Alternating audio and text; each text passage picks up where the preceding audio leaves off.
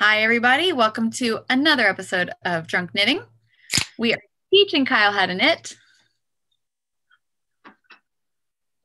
And today we're doing double-pointed needles. I must admit, I'm kind of mystified and terrified. Double-pointed needles look really impressive when you're knitting in public, but they're so easy. But it's fun to watch people be like, what are you doing? Okay, so you've got your yarn. Yes. You've got your double points. And this is leading up to a glove pattern that you can find for free. We'll link it below. It's Kyle's fingerless glove pattern. It's going to be a cool cable, just real basic glove where he's learning how to work in the round on double points, work a cable, and make a thumb gusset, so increases. So we're slowly teaching him all the things that he needs to know to knit a sweater in Iceland. All right, so you're going to start with, I'm sorry, what was that? I'm going to be so proud of that sweater. It's going to be the best sweater ever. It's going to be like 8 months in the making. Okay, so first thing you're going to do is your basic slip knot. We're going to cast on. Now, there's a couple different ways you can cast on with double points, okay? Let's do, because we're doing some kind of chunky yarn, so we're not going to do what's actually in the pattern, which the pattern is 44 for the basic glove. Let's just cast on 32 stitches here. Are you just making up your length here? Yes. Now, you know the trick. If you're ever worried about your length, I do know the trick. Wrap it around 32 times. 32 times. But I'm going to play some yarn chicken. I have confidence. Now, a couple different ways that you can cast on double points. Some people like to cast them all on one needle and then split them up and join in the round. That's fine if that's what you like doing. I prefer to cast on each needle as I go. So now working these gloves, there's no specific number per needle. Some patterns, some glove patterns, some sock patterns will tell you how many to cast on per needle, and that's important for your decreases. On this one, it doesn't matter. So I've noticed, like knitting scarves and stuff like that, that the loops at the very end are sometimes ginormous. Mm-hmm. And I understand that happens with double pointed needles too, where the needles meet. Yeah, it's called a ladder. Like a lot of people call it when they get ladders in their socks or their gloves. And we'll go over a couple different ways to kind of avoid that on these. All right. So I'd heard that people move stitches between double pointed needles to keep that from happening sometimes. Yeah, that's what I tend to do. And as you see, when I'm casting on, I cast on each needle. How'd you get so far ahead of me? Are we doing 33? Did you say? 32. 32, okay. Yeah, and you need an even number. So if you make adjustments on this pattern, just make sure you're starting with an even number for your ribbing. Something that is, oh, hang on, divisible by 4. Is 32 divisible by 4? 32 is 32 and 36. All right. So we're doing 8 on each? What was that? Are we doing 8 on each? It doesn't matter. You can do whatever you're comfortable with. The reason I made sure it was correct is so we can do a 2x2 rib. Okay.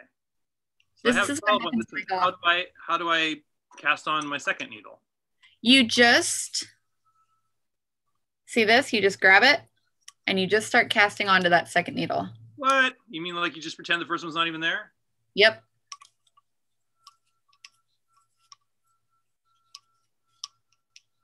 Get out of the way, first needle. Yeah, it feels a little awkward at first, but once you get the hang of it, it's pretty easy. The most important thing is once you get all your stitches cast on, you want to make sure not to do a twist when you join. Once you catch up, I'll get there. I will take a drink of my old fashioned until you do. It's going to be a while. I've got a lot of old fashioned. It's fine. Can you tell us what you've been drinking in lockdown? Everything. You know, it's funny. We've actually we got rid of 2 milk crates full of booze from our bar because we realized that we're just never going to be peppermint bark vodka people anymore or sugar cookie vodka. We like whiskey, we like gin, and that's pretty much it. So we've like downgraded our liquor cabinet to just the really good stuff. So it's been a lot of old fashions, a lot of wine. Like I went through, I don't remember, so many bottles of 99 Crimes, which I don't know if you've ever had that wine, but it's great. Or 19 Crimes, I'm sorry. It's an Australian wine, and each bottle has like one of the crimes that would have gotten you sent to Australia back in the day, like on the cork. So when we first got our first bottle of it, we were with friends and we're like, we're gonna do whatever crime comes up on this cork. And it was bigamy. And we are like, nope. I'm actually gonna start over again because I realized that when we were practicing joining yarn, I was joining on this part right here. So there's kind of this. Oh, yeah. So I'm just gonna get rid of that.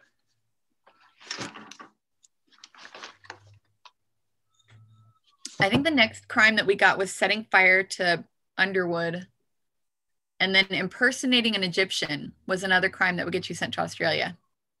Wow. Yeah. All right. What have you been drinking, Kyle? We've been drinking mostly beer because you can get beer delivered here. But if you want to go to the liquor store, you have to deal with all of the unmasked people standing around coughing on one another and pressing up against you and thinking that 1 foot is 6 feet. So we've been trying to stay COVID free around here. So right now I'm drinking Einstock, the Icelandic beer. Nice. Have some more Viking beers upstairs. We did do like a curbside pickup of like $300 worth of booze a couple months ago. So we do have some whiskey, gin, and vodka. We're pretty lucky that the bar was already very well stocked. The only thing is kegs of beer, and one of our friends is a brewer, so he drops off kegs once in a while for us. Are we doing 33 or 34? Or 32? 32. 32.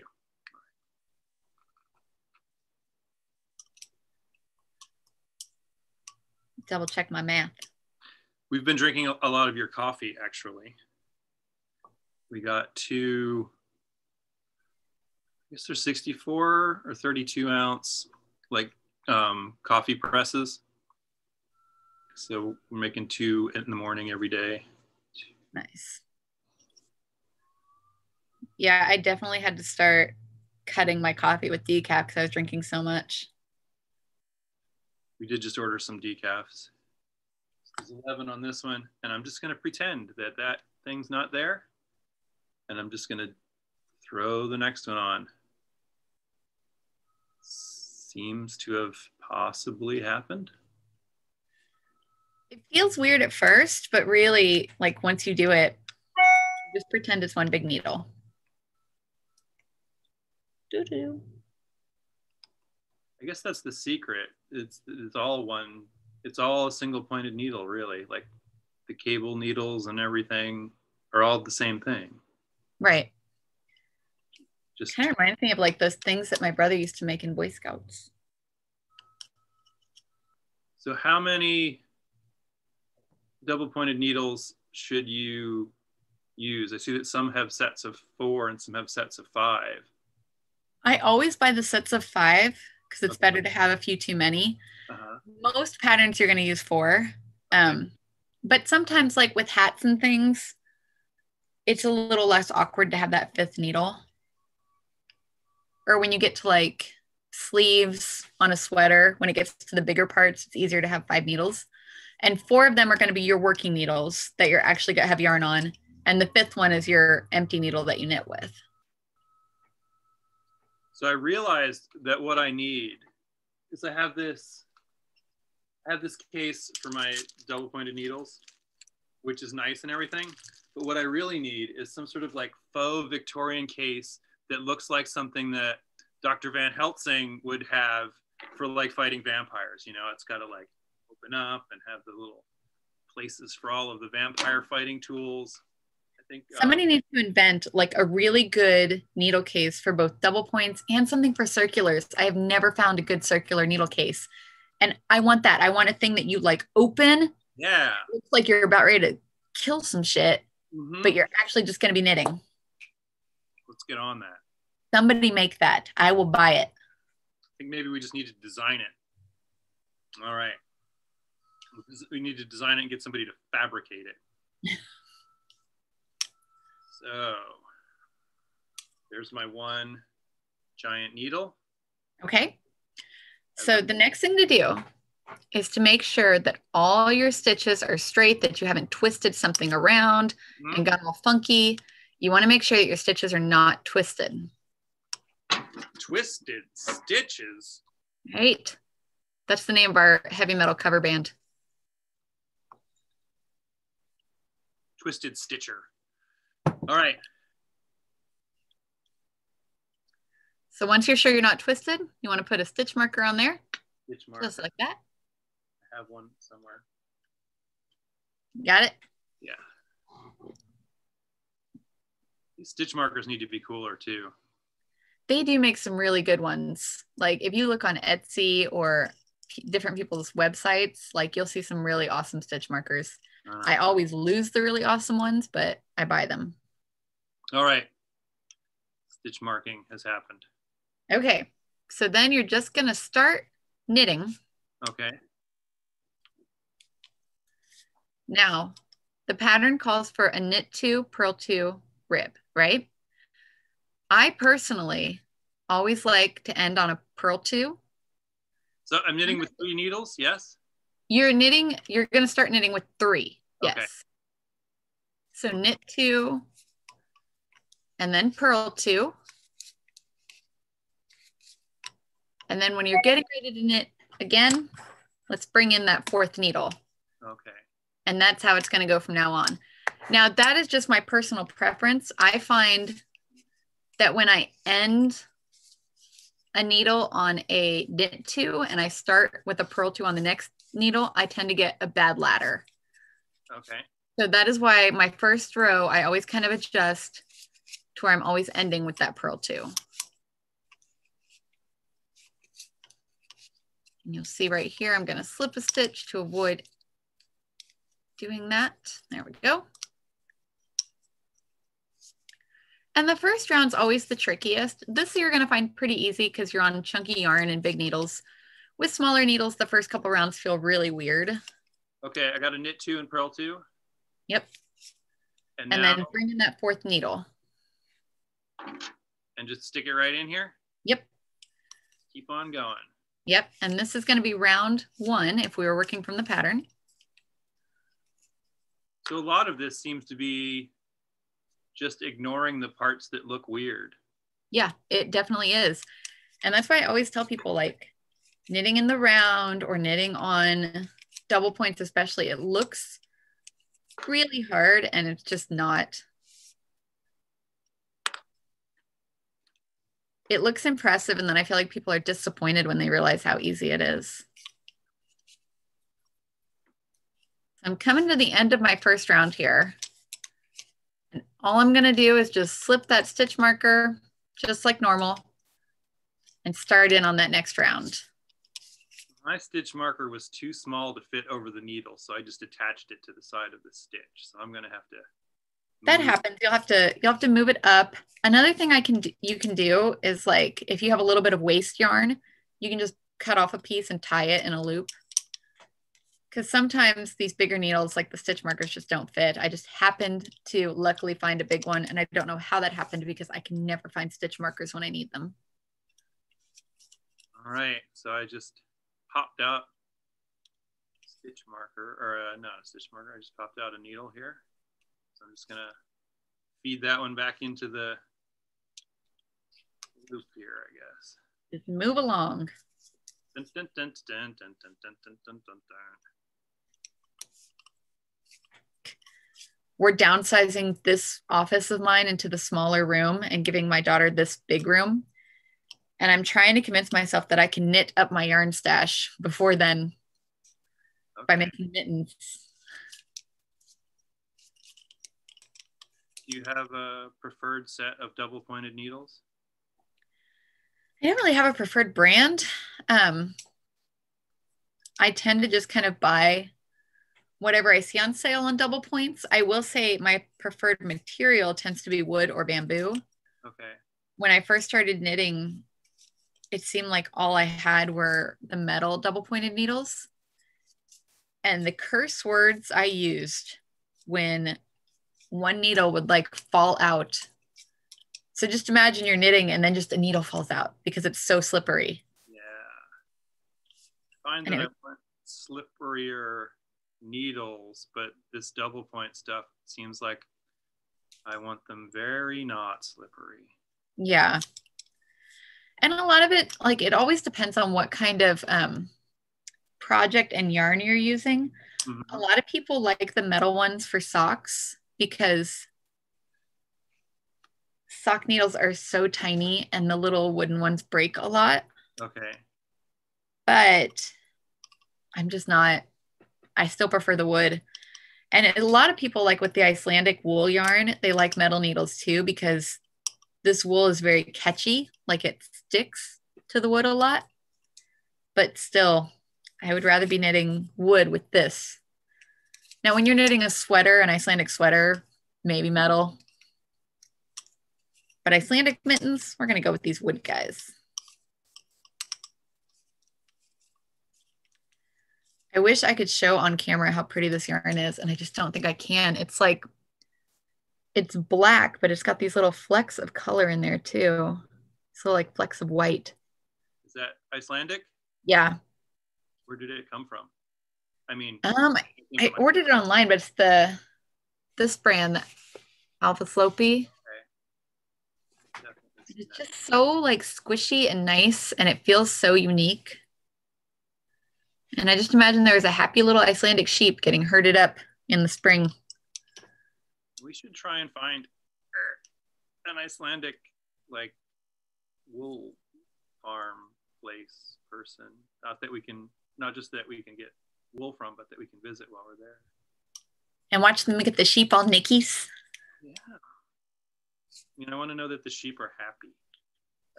I bet they're happy little sheep. Purl 2, knit 2 is next. Yeah, we were just knitting 2 and purling 2 all the way around. When you see that written in a pattern, you're going to see it as either K2, P2 around, or you will see it as work 2x2 rib for however many rows. We'll go over some pattern speak too. That's good. I need to figure that out. Yeah. If I'm going to read our book. Knitting patterns look like another language at first. But once you get used to it, it's just so much easier. And I think a lot of the reason, I've never really studied it, but I assume the reason that we started using these abbreviations in knitting is from publishing. It would take so much more book and more paper to actually like write out everything. And I actually bought a book one time where they talked about how they wanted to just write everything out. So they wrote out the patterns. Okay. So instead of saying like K2, P2, they would say knit 2, purl 2. And they didn't use any abbreviations. And I actually found it like way more frustrating because I was so used to those abbreviations. So I was just thinking that we could go back to, or with digital printing, you could just have a book that expands because you're not writing on paper anymore. So you could have it say knit 2, purl 2, or you could have it either way. You could, but honestly, like after you read a few patterns, your brain is just going to adjust, and it's just so much easier. The only thing that gets frustrating is when you get into those vintage patterns and like they say things that we're not used to, and the language has changed a little bit. So that can get weird. The first time I ever saw like work as expected, my brain almost blew up. I'm like, what is that? Work as expected. Yes. Which it makes sense once you get it. So say you're working this cable glove and we're going to do a thumb increase. If you're on a cable row, instead of saying knit 6, purl 2, cable 6 front, I might say work as expected to increase marker, because you know it's expected to work that cable row. That's what you've been doing every other time. So I got to the end and my last stitch loop is huge. Did that fall off? No, it was just gigantic when I knitted it. Did you try like tightening your short end? I pulled on, the yarn that I had control over and nothing happened. What about this little guy? Did you pull on this little guy? Oh, my long tail? Uh-huh. Oh, hey, like some stuff's happening. Oh, thank you. That's why I'm here. Still don't really know what the yarn is doing as much as I should. Uh-oh. I think I have a yarn over. How'd you do that? I don't know. Oh, can it just fall off? Because it looks like it hasn't done anything yet. I'm just going to pull it off then. And then my next stitch again is huge. Oh wait, I can shrink that by pulling this thing, I think. Oh my gosh, this is, I guess this is my ladder building, isn't it? Or is it? Do you still have the same number of stitches? Oh, let's count and find out. I seem to have 33 now. That's not good. So are you still working that knit 2, purl 2? Mm-hmm. So somewhere you must have like a knit 3 or a purl 3 or something weird. Oh, I've got another yarn over here, I think. There's an X. Yep. So I'll figure that out when I get to it. You can either unknit back to it.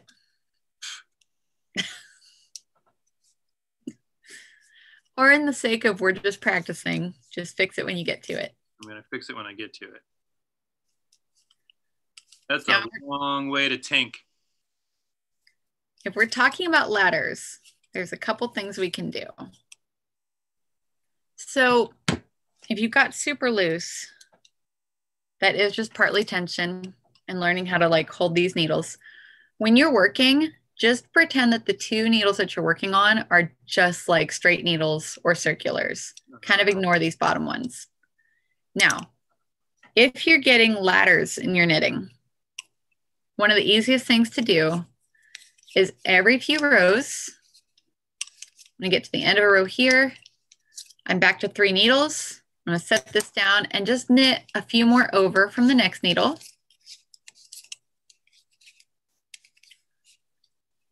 It's a little tricky for a second.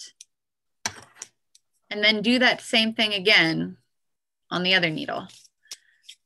So just every few rows, just kind of adjust your stitches. Okay. And that keeps you from laddering.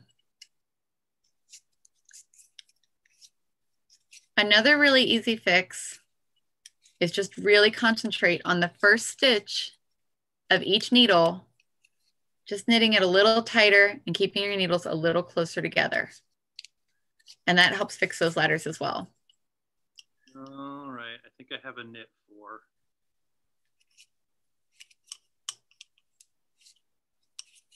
I do. So I guess I am gonna have to go back.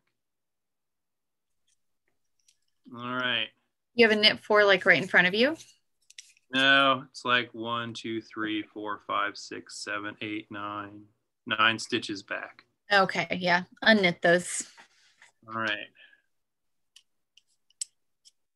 I was gonna say you could fix it if it was like your next little thing. You could just unknit a couple rows, drop a few stitches, pick them up again. It's a little scary, but we could do it. So a lot of times when I'm knitting backwards, I have the working yarn going under the stitch that I bring back. So I'm slipping it off and then pulling the yarn out and putting it back on. I'm guessing I'm doing something wrong. So what I do, if you can see this, I just stick my needle in that loop underneath and just slide that stitch off. It's pretty easy. So you're literally unknitting. Like you're going into the row below and just pulling it off. All right. We're back at the dawn of history. And you know, once you finish this row or this round, you can just start knitting around because this isn't the actual glove that you're doing. Right. This is just kind of your practice for knitting in the round. So you can just switch over to stockinette when you get to your stitch marker. So there got to the stitch that's supposed to be my first purl, and it's where my stitch marker is. And that should be a knit, right? We knitted 2 when we started. Yeah, you knitted 2. Something's messed up here. I can't count to 2 is part of the problem.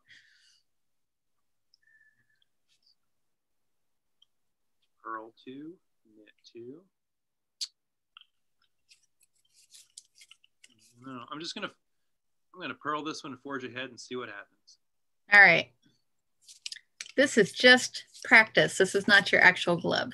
I've been saying that for like 2 months now, though. I'll show you what the finished glove is going to look like. And keep in mind, this is unfinished, unblocked. But it's going to be this little guy. Nice. Yeah, that's your glove pattern.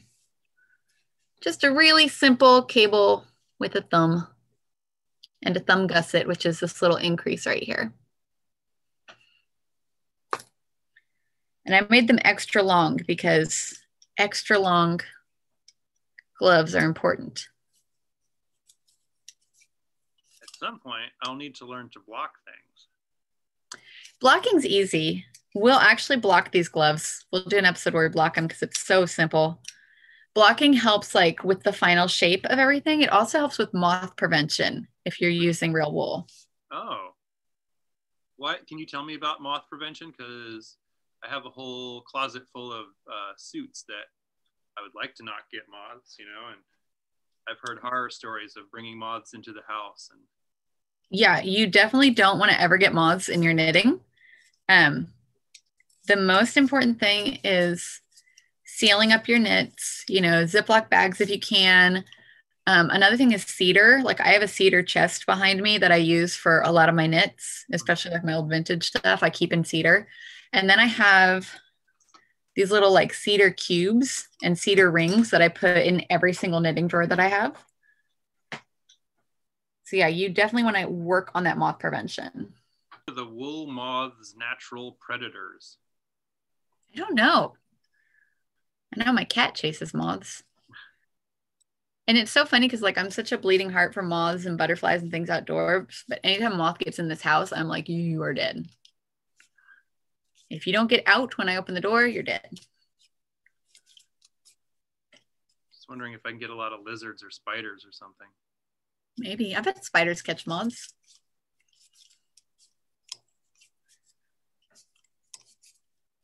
When we first moved into our house, like we opened the kitchen cabinets and there were just pantry moths everywhere. So before we moved in, we had to get them out. Yeah, definitely like keeping your knits sealed up is a good way. It's not always the prettiest, but. So all of this yarn that I have, I should put them in bags. Yeah, put them in like Ziploc bags, or if you, it's an excuse to buy a nice cedar chest to store your knitting in.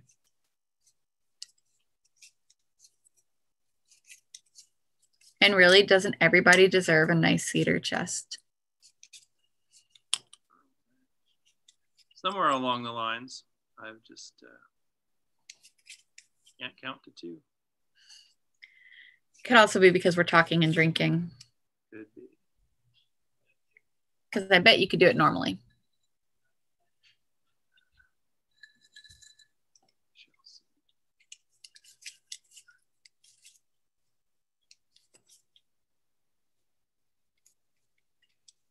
Now, would you agree with me, though, that double pointed needles are not as hard as you thought they would be? Not as hard as I thought. It's the counting that's hard. Probably. Yeah. Knit 2. Yeah, my knits and purls are just in random places. So It's all right. You'll get the hang of it.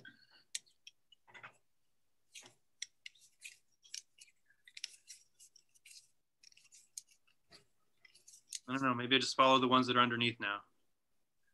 Just stay on a pattern. My knit 4s are just going to be knit 4s. It'll be fine. My purl 1s are just going to be purl 1s.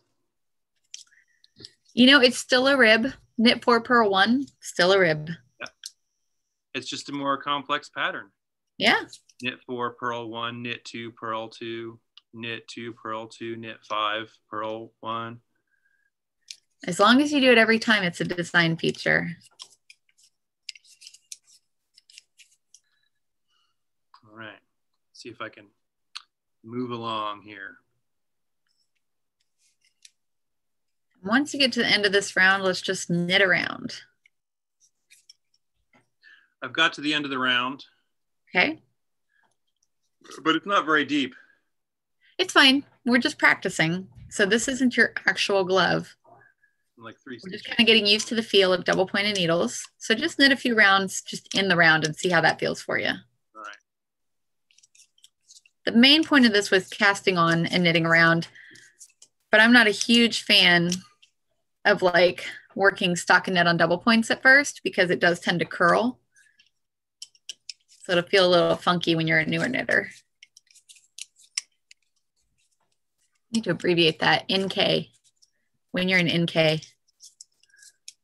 And once you get the hang of this, it's gonna teach you how to cable, which again, is gonna be much easier than you think it'll be. Looks like witchcraft. Always does. But at the end of all of these lessons, you will have a pair of fingerless gloves with a thumb gusset and a cable. And in a few short months, as long as everybody can keep a mask on and stay home, we'll have an Icelandic sweater. Everybody stay home and knit. Yeah, right? You have the perfect excuse to drink in your underwear and knit socks. The cat on your lap. Right? All those Netflix shows you always wanted to see. Although I actually find that I'm doing more now than previously because it's easier to collaborate in a lot of ways with people who are far away because we can't do anything where we need to be physically close to each other. So we're like, hey, you want to like collaborate on this thing via Zoom? And I'm like, why not? That is true. I'll tell you what though, like I've always loved travel, but I've never felt the wanderlust like I felt lately. Like all I want to do is get on a plane and get out of here, but without actually getting on a plane. What is the thing that you want to do the most when we get to Iceland? That's a good question. I'm looking forward to meeting some Icelandic people. I would like to photograph a sheep. I've had this idea in my head for like a year now of setting up a portrait studio in a barn or something and just trying to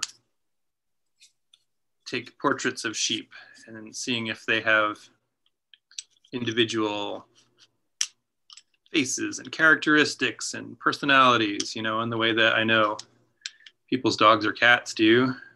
So I'd like to do that with some sheep.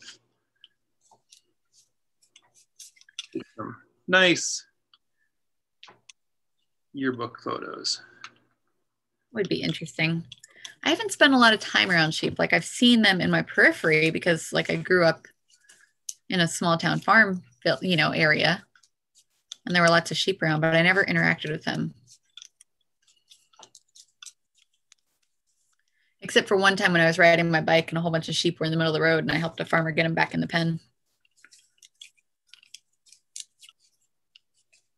And then they were just loud and cute.